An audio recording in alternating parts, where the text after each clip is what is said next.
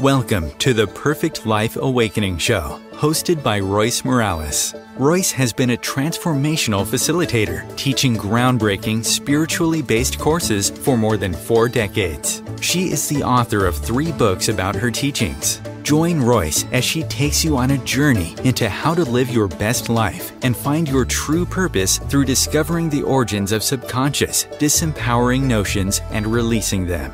She talks with experts and inspiring people just like you who learned to trust their intuitive inner wisdom, which led to life-changing shifts. Today, her guests live an empowered existence and are helping change the world to a higher consciousness place based on truth and love.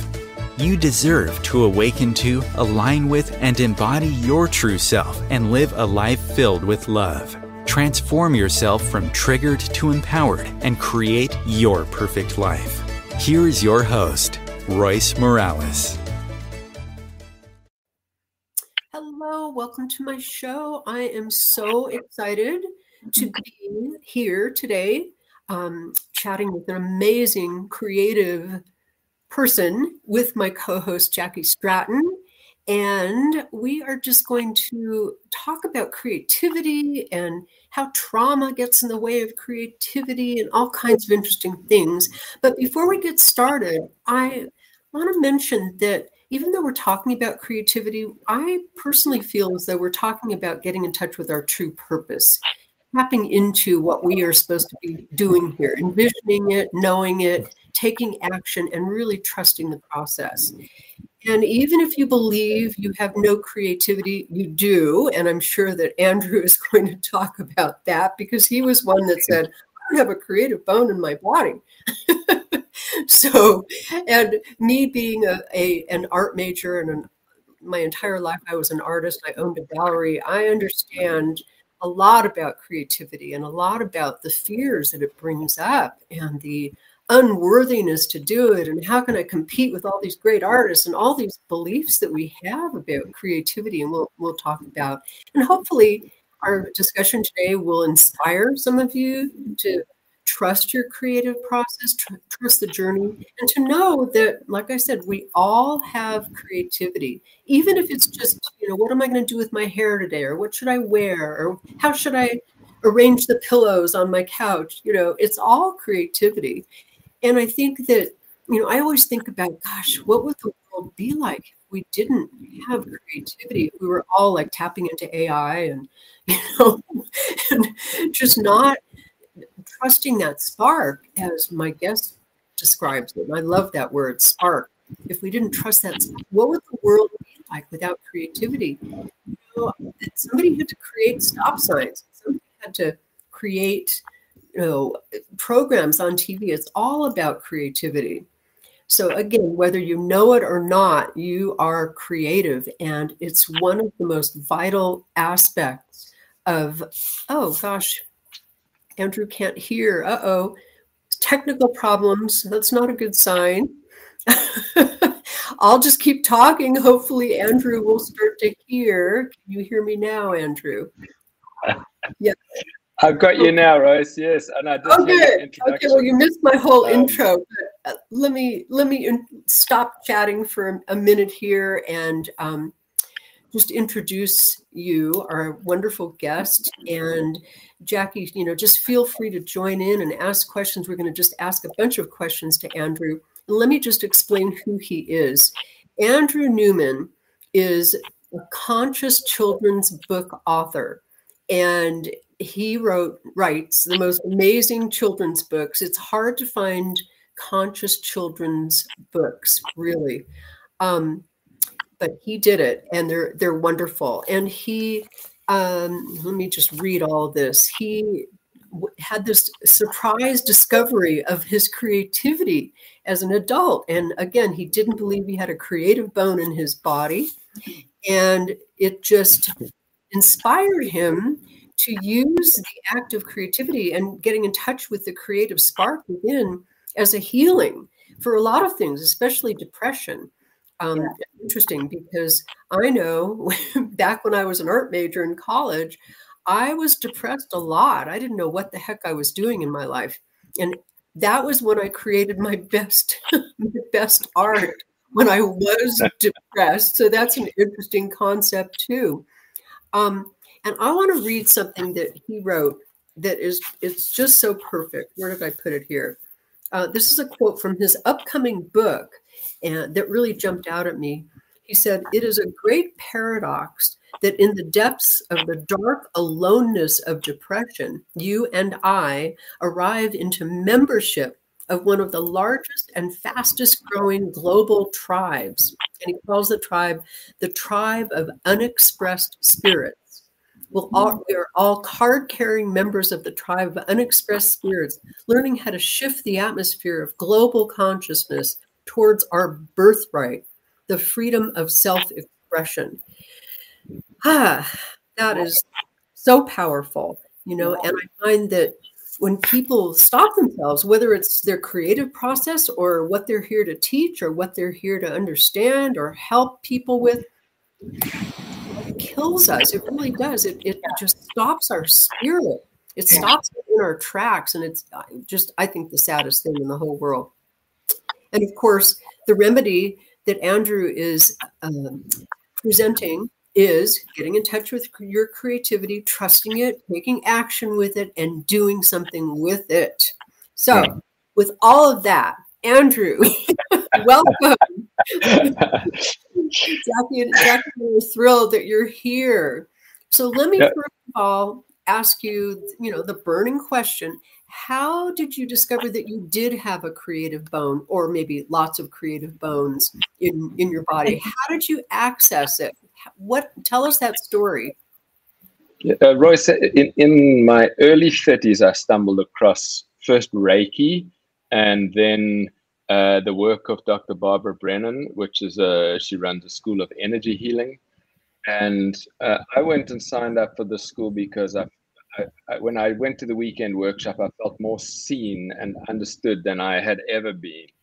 And I showed up for this 4-year training with a whole lot of naivety about I was going to become a professional healer. And then one of the subjects was the creative arts curriculum. And the approach of it was to live with the attitude of an artist over the course of the year, and then once a year when we get together for school to kind of present what you'd created. And whether it was an art piece that hung on a wall, or whether it was something you performed, or whatever it was, there was this aspect of creativity in the process. Whilst we were, in other compartments, we were studying our psychology, the childhood wounding that we had, the developmental traumas, and how to help and learn to work with energy to help our clients. But this particular aspect of the curriculum was what gave me the most freedom, and I felt like I was plugged into a playground that I'd always wanted and never had. And it was a little bit like a kindergarten Eisteddfod, where there's people squawking out of tune on this instrument, but proudly, and it was like getting love for it. And it was such a restorative experience for my.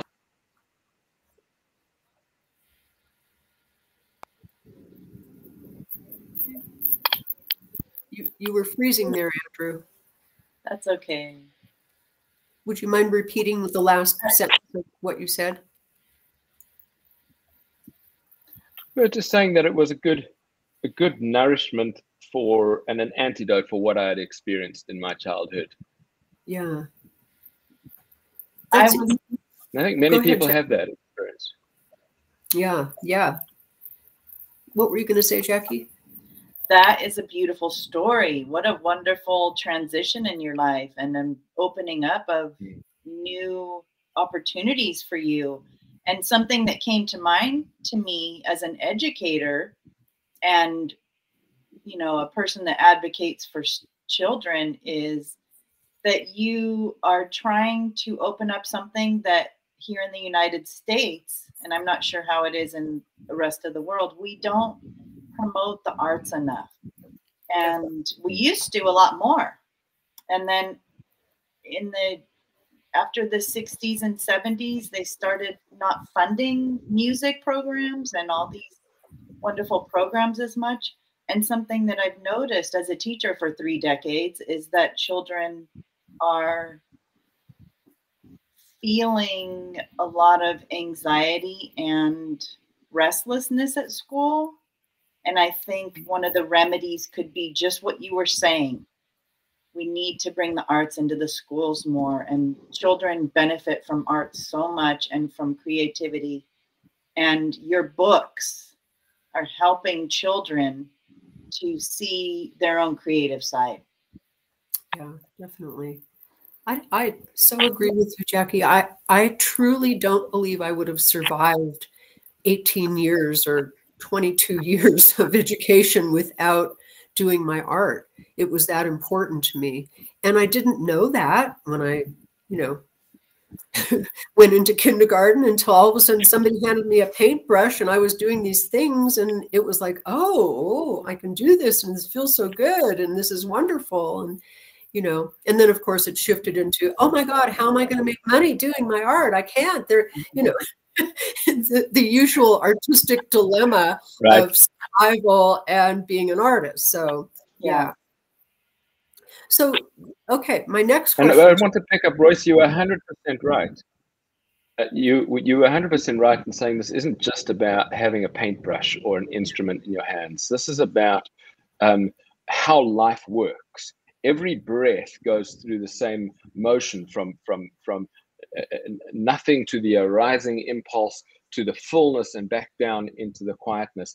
That's the cycle that creativity goes through, and that this kind of like creative spark moves through us in.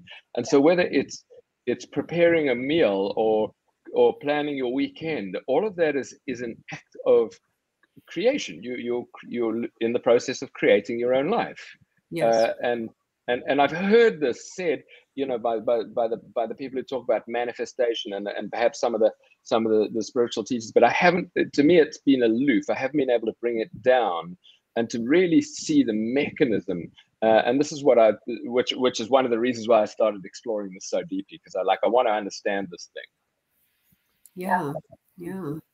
So what do you think that spark really is? Is it something external that gets thrown on us, or something that's triggered inside of us? Is it a spiritual thing? How would you define spark? I'm going to define it in this moment. So I know I've written a definition, but in this moment, as I sit here with you and I kind of look inwards for this answer, the answer arises from somewhere. Yes. And this is the nature of the spark. It's a movement from the big divine, the totally impersonal oneness of divine everything, into me, where it becomes my voice, my words, my ideas, my sharing. And so a process that is happening, and it's the arrival of an impulse of divine light, really, that's moving through. Yes, absolutely. And I always try to explain that to people in my classes, that it's funny. I started teaching my spiritual program about over 4 decades ago. And the first few months of doing it, I had no idea what was going to come out of my mouth. People would ask a question and I'd think, I don't know, who knows? And then out of my mouth would come an answer. And that's part of the creative process too. It's like receiving something and getting it out there, knowing what to do with it, knowing what to say, knowing how to take that paintbrush and color to choose. And and I think when we mix it too much with our logical mind, it really stops it, One of my closest friends is a very successful artist, and he just lets it flow. And if you were to ask him, well, what are you going to do there? He has no idea until it arrives. So it's really about trusting. Yeah. I noticed that with children too, that I feel like schools have become sort of unifocused just on academics in a lot of ways. And I can see effect on them that they're not allowed to just freely think or freely express, because there's so much expectation to sit at a desk for most hours of the day there and do academic work. So creativity is really needed for kids a lot more. Yeah, definitely. So you talk a lot in your book, or your upcoming book, about trauma and creativity. How does trauma impact creativity, and how can it basically heal it or get past it through allowing the creativity to flourish? Talk about that. Yeah, so trauma sets up protection. Our safety system closes ourselves down. Our freedom of self-expression gets limited in an attempt to keep.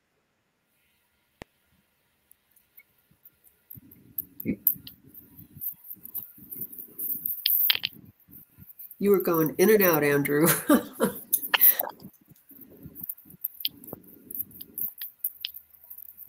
We heard everything up Yeah, to. I just wanted to catch up, see what you caught there. Yeah, up to in an attempt. Yes. Right after that, we couldn't hear you. Yes, in an attempt to keep us safe. It's our safety system then, but our safety system then gets habituated in a certain way, and it essentially oppresses our individuality and our own freedom to be ourselves, and so we have to do the work of resolving that. And there's 7 different doorways that you can go through. We know you can go through trauma work, and you can go through the work of therapy.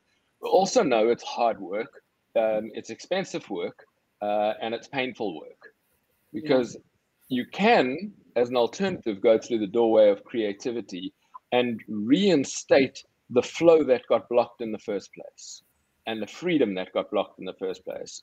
And we do that by falling into our creative practice, whatever that practice might be for us, that it can then reconnect us to that. The life before the trauma was uninhibited, was free flowing, was expressive, and even if you do a whole lot of work on the trauma and understanding what happened to you and understanding why you closed down, understanding how you limit yourself and what the patterns are, you still have to then go out and live, and you've got to get into the world, and you've got to express yourself. And so you're going to be using your creativity to do that one way or another. I'm just suggesting, let's put it right at the front as a way of being. Yeah. It almost feels like when we do that, no matter what age we are, as you are doing now in your life as a man in the middle of his thriving life, using your creativity to express yourself and perhaps release past moments that didn't feel so great. I feel like that is such a wonderful, simple healing remedy for all of us to help ourselves feel better. It's such a natural, simple way to release pain or suffering or past moments that made us feel less than comfortable. It almost feels like it just kind of channels through you to release physically that energy that's in you. Absolutely. Yeah. Just on a little bit of a different note, my husband suffered a stroke about 10 years ago, and he was at a rehab hospital where they offered art classes, and he enrolled in one of the art classes. And at first he couldn't, because his brain was still adjusting to this, new way of understanding things, and he couldn't do anything. He couldn't even pick up the brush to do anything. And then in about 6 months, he started creating these masterpieces of art, and his work now is in a gallery, and he is part of a group of artists at this rehab hospital that they don't anymore, but they used to meet weekly and have a professional artist teach them stuff, and you could see the joy and the release and the the beauty that would pour out of them was just phenomenal. And some of these people couldn't talk. Some of them couldn't use their hands. They were, tied their hands to a paintbrush so they could use a crutch. I mean, you name it. They had so many physical challenges to do this, but they came up with these things that were just phenomenal, just phenomenal. So next question that I have for you is, how does the spark of creativity help us with depression? I was mentioning before that my best work came out of my depression as an artist, but how does getting in touch with and expressing ourselves help with the issue of depression that so many people are suffering from lately? Uh-oh, I hope he's not. I feel like Andrew might be frozen, so he's frozen. I can respond for a moment and see if he can come back in. I can see so much through children and through listening to Andrew's shares. Oh, there he is. Oh, go ahead, Andrew. Did you hear my question, Andrew? Sorry. No, okay. Depression, and yes, absolutely. Depression, and yes, absolutely. Look at the origins of depression, and for me, that's again a reevaluation, going back to this: how has my expression of self been stopped? Where's my freedom and my confidence that I can go out into the world and I can express myself? I'm going to be received. I'm going to be wanted here in the world. I actually belong here. I'm on the right planet. And so much of our experience then says, no, you're not wanted here. You don't belong here. You're actually not safe here. And there's a bottling inside of this, our soul nature, our spiritual self. It just want to be here to express ourselves, and now we can't. Of course we're going to feel depressed. Of course. That's the recipe, surefire recipe for depression. And that's only on a personal level. We start stacking a personal level into our societies. We start seeing societal depression and oppression. I mean, think about, I grew up in apartheid South Africa, so there was just this blanket thrown over any person of color that says you're not allowed to whatever it is, and of course it sets up a response, and in that case, our health reacts to it. So there's a dilemma here, which is, Jacqueline, when you're talking, as we start to express ourselves, the first thing that happens is we bump up against our safety system. It's an old program. It was written a long time ago. We go, I'm here, world. I've got a great new idea. And the safety system goes, I'm not so sure about that because my job's to keep you safe. And the last time you did this, it didn't work out for you. So the act of creative self-expression is in fact rebellious. It's activism against your old narrative, and it brings up the challenge. And so you.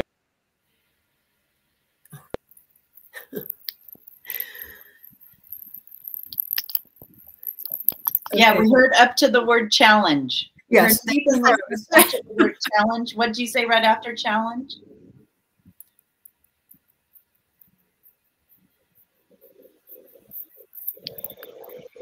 Technology is a challenge. Yeah. Just to go ahead.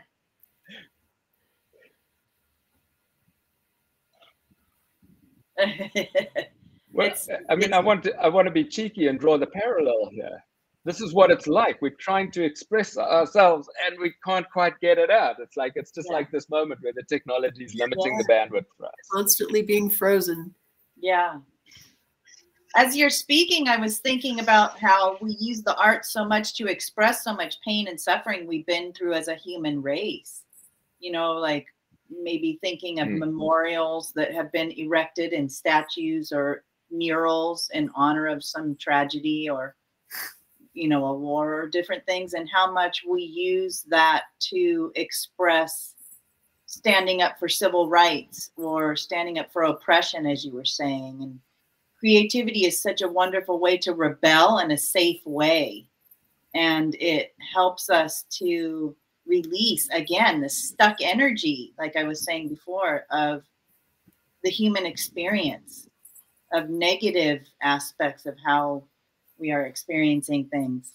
And then on the other hand, of course, it helps us express wonderful experiences we have, like poetry, when you think of love poems or lyrics of a love song. So creativity comes in so many forms for us. It's such an important aspect of us really healing ourselves. Yeah.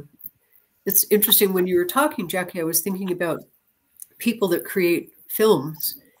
I never thought of that in terms of it being rebellion, but when people create a film that show us what really happened, for example, what was war really like? You know, we didn't know what it was like until we saw things that showed us the real truth of war. So yeah, it really is rebellious. Yeah. Interesting.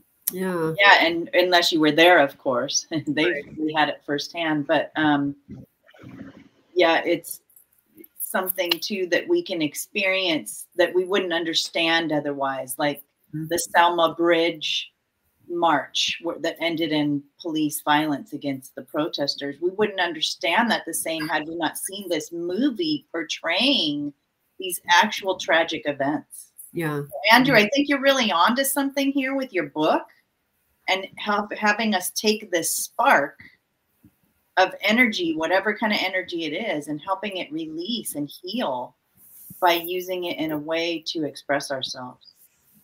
Definitely.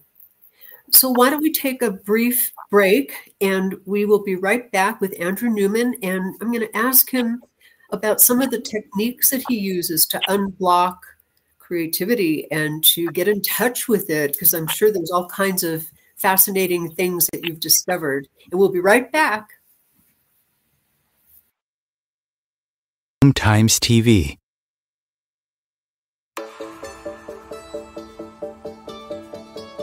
Do you crave joy but feel stuck? Do you go through life feeling constantly triggered and frustrated? Fear is likely the culprit, and subconscious fear is likely sabotaging you. Perfect Life Awakening is a time-tested, spiritually based approach to inner transformation created by Royce Morales. For over 40 years, she has helped people get to the origins of subconscious fears and ultimately help them find their true purpose and a life full of joy. Sign up for Perfect Life Awakening today at roycemorales.com. You deserve to go from triggered to empowered, shifting your life with Perfect Life Awakening.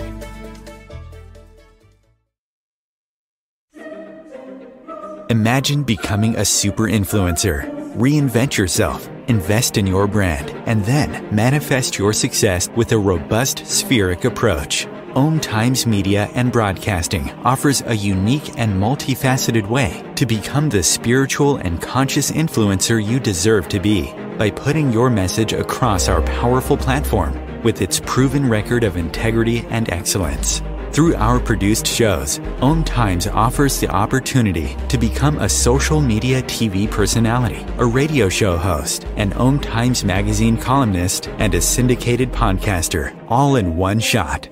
By live streaming your show on Om Times TV and broadcasting it across the extensive Om Times radio and TV networks, you become more than a host. You become an ambassador and a force for positive change. Om Times. Open yourself to the possibilities.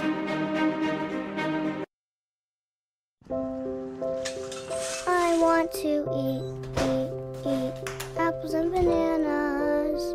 I need to eat apples and bananas. Why can't I eat apples and bananas? Support the Feeding America nationwide network of food banks to help provide meals to those in need. Join us at feedingamerica.org.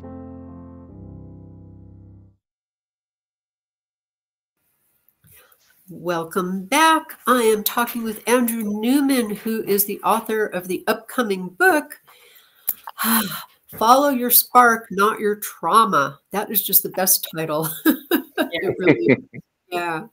So let's talk a little bit before we get into some of your exercises that you, some practical steps that people can take. what is it that really blocks us? I mean, besides the standard, whatever, just talk a little bit about what blocks people from their creativity. Well, we have to talk about the sequence of steps that come into the creative process. So when the spark emerges into us as this creative impulse, as shared already, the safety system is the first thing that kicks in. Right. At that point, we've got some discernment to do, and we've got to make a choice about daring to go forward. We have to commit. It's fairly impersonal if you think about it. It arrives as an idea. Hey, I'd like to do this. And the idea can go away again. But we have to make it personal. It's something that we'll take an ownership of. But then the moment we want to actually take steps in the world, that's a big leap. It's a threshold that takes it from the dream world of our interior into the reality of the physical world. And that's where hesitation and ambivalence and reassessment and constant reassessment, those sort of things come in, because we're trying to now predict the future. Our anxious self looks forward. We're trying to imagine how this is going to work out for us. And still at a later stage, the world's going to give us feedback and mirror us. And sometimes if you had a bad experience of feedback and you're not used to receiving it, or you can't discern yourself from the other in that moment, which is really a boundaries violation at a young age that would lead to something like that, then again, why would you put something else? You actually don't want anybody to come and give you that level of feedback. So these are things that we're just going to have to face at every stage. And so there's plenty of places where we can get hijacked and that this can get ambushed in our attempt to express. And for each person, it's a little bit different. Some people we like some people don't want to do the reflections towards the end of this the self-expression process. We have to slow down. We have to review what we've done, and if we don't do that, as a step, we keep recreating new things, but we don't get the full satisfaction of what it is that we've been putting out into the world. Yeah. Mm-hmm. So what about the whole idea of doing something without expectation? In other words, I'm going to create this beautiful painting, and I don't care if anybody sees it. I don't care if it ever sells. It could land in my basement, and it doesn't matter. How do you talk about that in your book at all? Well, yes, it's very much why the title of the book is Follow Your Spark, because that's all I did. There was a moment back in 2010 when I sat down on a sidewalk in Scotland and I begged for poetry for the people of Haiti. And it was just after the Haiti earthquake. Now, I had this little bubbling impulse inside me. I mean, I thought it felt great. It felt enlivening. It also seemed a little bit silly. It seemed kind of risky, and I still followed it.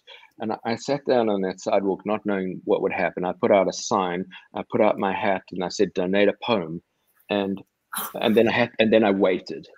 Right, I waited, and I had to feel all these feelings. I don't know what was going to happen. So the first person who came past laughed at me and kept going, but he put £1 in the hat, and I'm like, wait, I made some money. That's not the worst result. The second couple to come past me put money in the hat, and she wrote me this first donated poem. And then the third person to come and speak to me was a police officer who asked me for my license. and there I was in it. I was in the unfolding moment of just following this little impulse, not knowing where it would take me. I didn't know I'd get 68 poems that day. I didn't know that the next day I would wake up going, I'm off poem catching, and think, oh, I need a URL.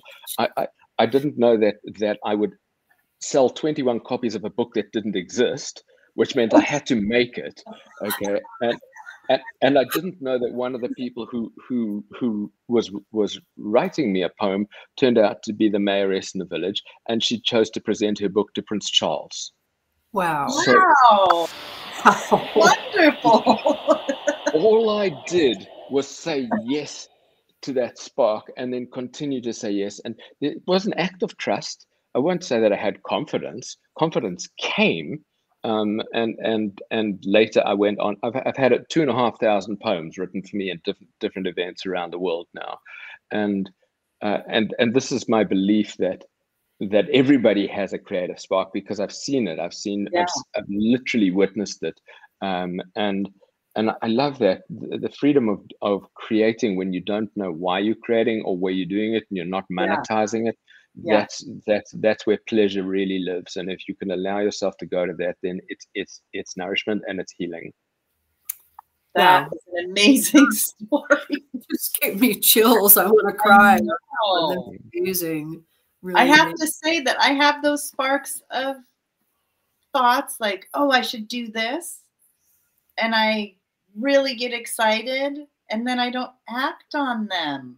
Ooh, and you just inspired me so much because I know there's a reason I'm thinking those things. Yeah. And Andrew, that was a very inspirational, simple story that you channeled this important message from some higher spirit, really. And look what's come of it. It's turned into a whole book series. Yeah. Wow. Congratulations. You listen to your spark. Thank you. Yeah. One book at a time, right? So on the kids' books, the first book was just a poem that needed some pictures. And all I did was go, obviously we're going to make it, and then make it. And it was 3 or 4 years later before I wrote another poem that I thought, this one needs some pictures as well. And so they came to me more than me going off looking for them. And again, each was an act of me following this arising impulse. And then later, when turning to monetize it into a business, now that's a whole different thing. Oh yeah, that's it's not as much fun. I can tell you that much. But it felt like, again, there was a deeper level of trust that now I could look at these collection of little sparks, going, there's a story, there's another story. Wait, something bigger is happening. And it was if you were using the metaphor of fire and spark, it's like, this is the flame. We've seen a couple of the sparks come off, but there's a flame beneath it, and it's still burning. So let me connect to that now. And they say fire releases energy in the soils and the plants and things around to help them grow. Not the wildfires that are being caused by climate change. That's something else, but natural fires from lightning and all those different things that have happened over the millennia. Plant seeds, basically. And that's what you're doing, is planting seeds of helping children to process how to be a better human, how to be a better citizen, and help our race evolve. Yeah. Wow. Look, that's what we're here to do. That's literally what we're here to do. We're here to expand our consciousness. We're here to bring in the new. That's what the creative process is. It's coming from this unmanifest into the manifest, into from the impersonal into the personal, and coming into the world. And that evolves our consciousness individually and collectively. You read something that I wrote in my book, Royce. I've never had that thought prior to writing it. I wrote it, and then when you read it back to me, I'm like, I'm like, that's quite well said. It's like this. We get the paintbrush, we get the brush stroke. We don't know where the brush is going. All of those people who wrote poems for me on the streets, they didn't know what they were going to write. Maybe you just get the first glimpse of the first word, and you dare to put that down on the page, and the next word reveals itself, and then the next, and there it is. It's your unfolding of who you are as an evolutionary process. Yeah. I just want to share something. It keeps coming to mind as you're talking. A personal experience I had where I teach spirituality, and I teach trusting your intuition and getting messages from spirit. I was meditating one day, and I was told, and when I get told these things, I have to listen. I was told, you need to write a book. And I'm like, I'm not a writer. I don't have a writing ability. It just sounds like, no creative bone in my body, no writer bone in my body. So I forced myself, because I do trust when I get those things, I forced myself to sit down and start writing a book about an experience I was having.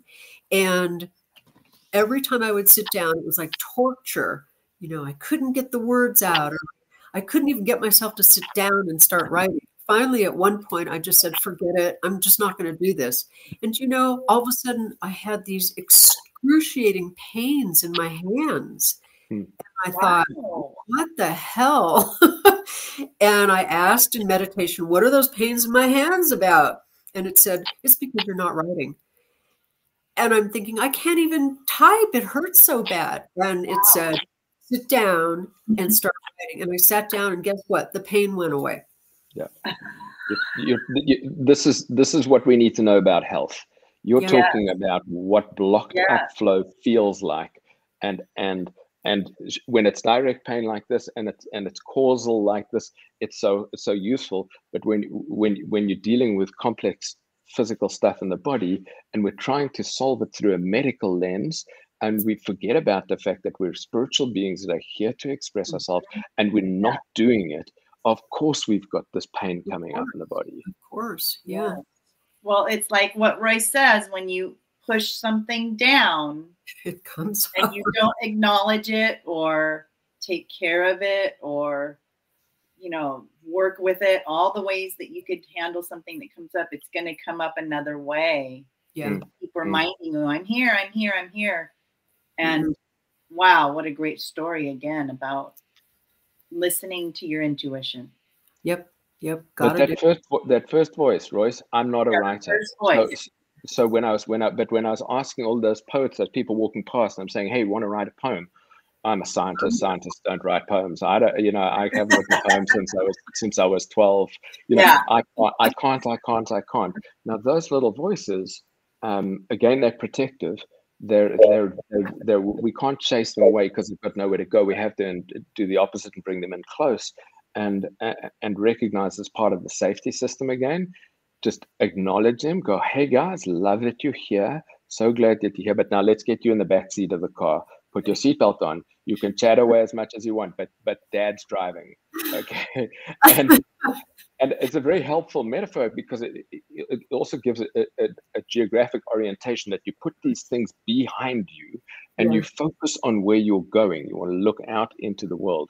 Then you can get to where you want to be with them. They come with. The voices are always going to be there. This was one of the things for me 20 years later in therapy.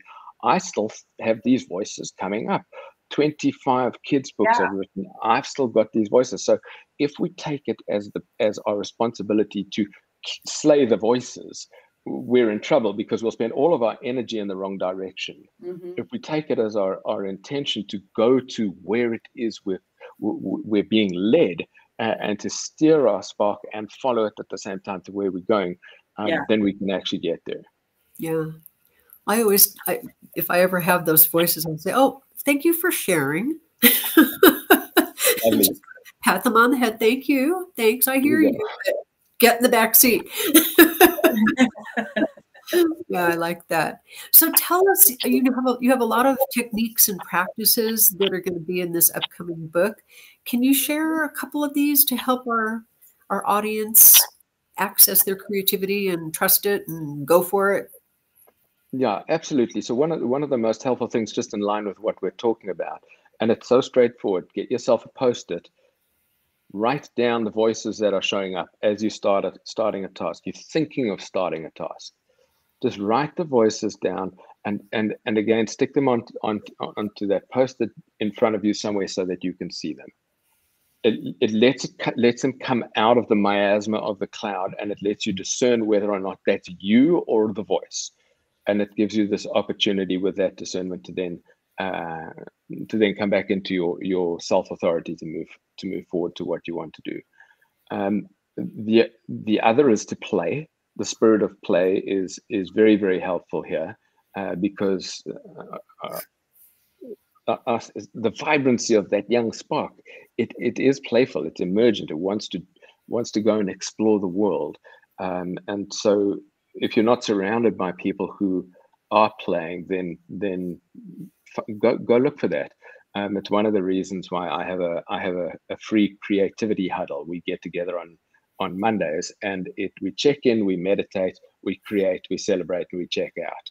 And it's about not being alone with this idea of wanting to do something, and then at the same time having some sort of a body buddy to support, because we certainly, anyone who's got a half an ounce of ADHD is prone to get distracted and to go off in a different direction. And so we want to create the community of play around that. In the book and some of the material I'm developing now includes meditative guided meditations.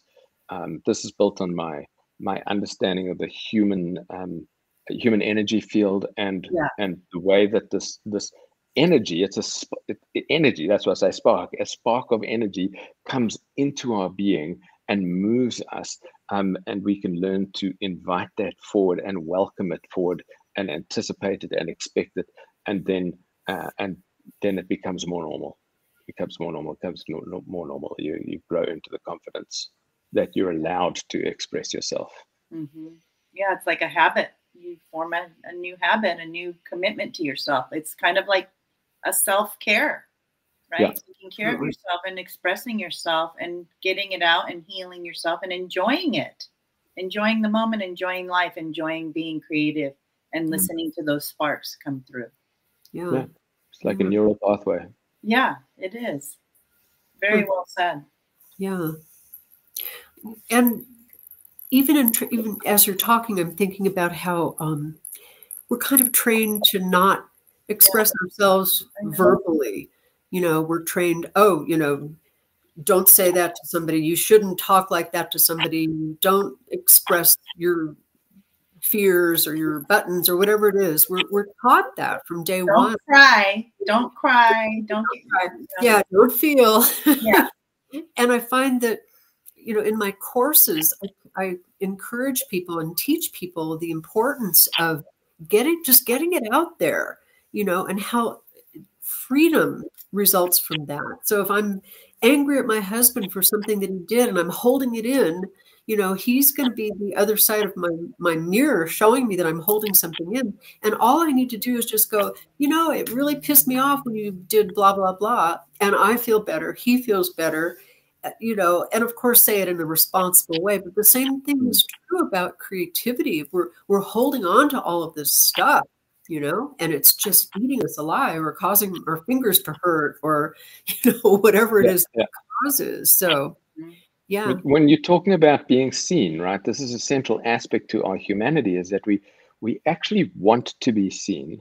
And depending on how we were seen in the past, depends on how good we are when somebody shows up to really see us. But that little moment, what a beautiful example. You're holding something. The moment it comes out and you say, hey, I didn't like it when you, and now your experience is being seen and known, and it's this opportunity opportunity for connection is what arises through this. So. Yes. What I saw with all the poetry is, and I'm certainly not the first to say this, but like joy wants to be shared.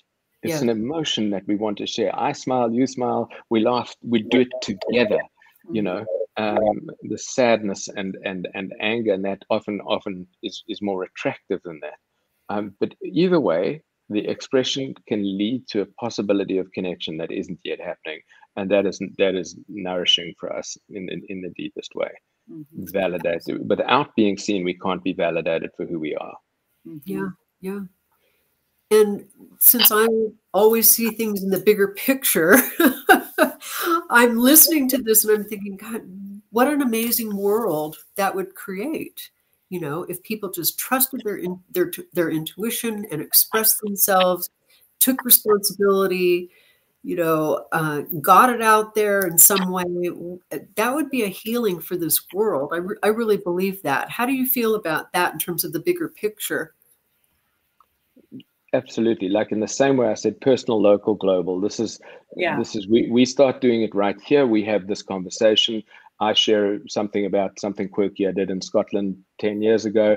Jacqueline gets off the call and goes and writes a poem. She then shares it with her friend, and the next thing you know, there's the ripple of essentially, and we in our audience, the ripple of light. This is what we're talking about.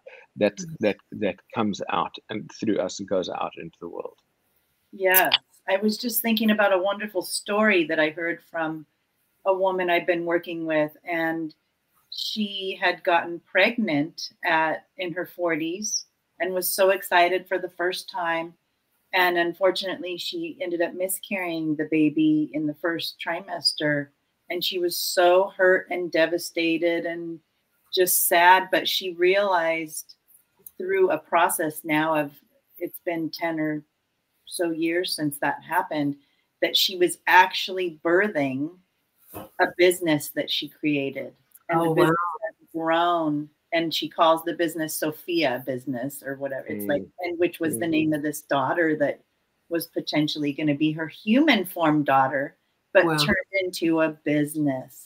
And how she channeled that energy, that spark of sadness, right? It was a different kind of a spark, and intuited that she was supposed to be birthing something different than a baby, a human baby. It was something else, but she created it anyway. And it's amazing, and it's continuing to grow. Wow, that's amazing. So I know Andrew offer private work with people to help their creativity. Tell us a little bit about what you offer. Yes, Royce, I love working with folks one-on-one in order to help steer through some of the psychological material that will come up in the process of trying to move forward.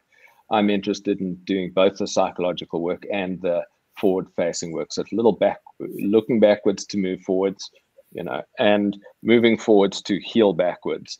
At the same time, the group environment does something that one-on-one work can't do.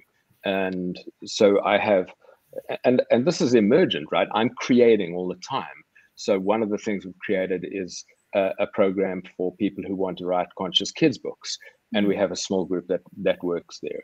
Another program that has run as a 72-hour creativity challenge that just got us into the room and stirring these juices. And then that led into a 6-month container where folks were saying, this is what I want to do in the next 6 months. I don't trust myself to get to the end point because I've had this dream for a long time, but I keep putting the dream down. I want to be in a place where I have the support. And again, if this is the right narrative, then you go, yes, this feels right to me. I want to get past my psychological stuff. I don't want to be digging in it too much. I want to be getting to where I want to get to. And so I don't actually know what I'm going to create next. Of course, how could I? I haven't done it. But I'm prepared to go onto that edge and go, look at that. I didn't know I was going to write this book. And it's been a 3-year journey of doing workshops and trying to find the right language and meeting people, having these conversations, doing more deep listening, reflecting on those years of poetry and poem catching. And I'm excited. And spring 25, we'll have a new book in the world. Awesome. So follow your spark, not your trauma. That's so awesome. And so how do people get in touch with you? Well, a couple of ways. Conscious Stories is always there in the kids book business, so consciousstories.com. And then if you're interested in the creativity focused processes, is training.andrewnewman.me is the handle on that. And Royce, I mean, just as I know we're wrapping up here, the one thing I would say is if you're coming out of a therapy session, if you're coming out of a workshop, if you've done the deep, vulnerable work of going into the space that's opened you up, please go and do something creative in that moment. It's essential that you fill the spaces you've just vacated with your own new, vibrant essence. And that's the right moment to really, really jump in, get the clay out or the paintbrush out. Yeah, it's awesome. Or get a different hairstyle or a different outfit. Something that's creative to you. That's so great. That's so great. Thank you so much, Andrew. I really appreciate you being here. And thank you, Jackie, for your amazing questions as always. And just to remind everybody that my next show next Wednesday is all about mirrors. And I'm going to be talking to somebody who is talking about motivation. So he's a businessman who does a lot of work with mirrors and motivates people. He's a personal trainer, and we're just going to talk all about how do we motivate people. So and that's what you're doing, Andrew, and I think that's just delightful and wonderful. Yeah. And thank you so much. I hope I see everybody next Wednesday, same time. And you just keep on doing what you're doing, Andrew. Keep up the good work. Wonderful. Jackie, I Thank you so much. Poem. I'll send my poem right away. Yes. Yeah, include the word spark. There'll be some spark poetry in the world. Yes. Maybe that's a good title. Yes. Yeah. Thank you. Have a wonderful day. Thank you. Bye. Bye-bye.